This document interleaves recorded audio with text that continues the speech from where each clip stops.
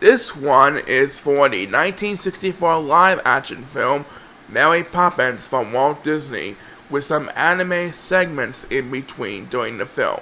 It features Julie Andrews, winner of the Academy Award for Best Actress, and Dick Van Dyke as the main actors.